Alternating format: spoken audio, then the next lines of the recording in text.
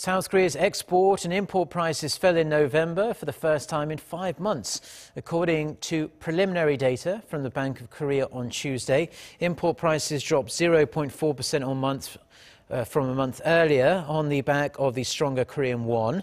The central bank said the local currency gained 2.3% against the US dollar to an average 1,105 won in November over the 1-month period, offsetting the rise in global oil prices.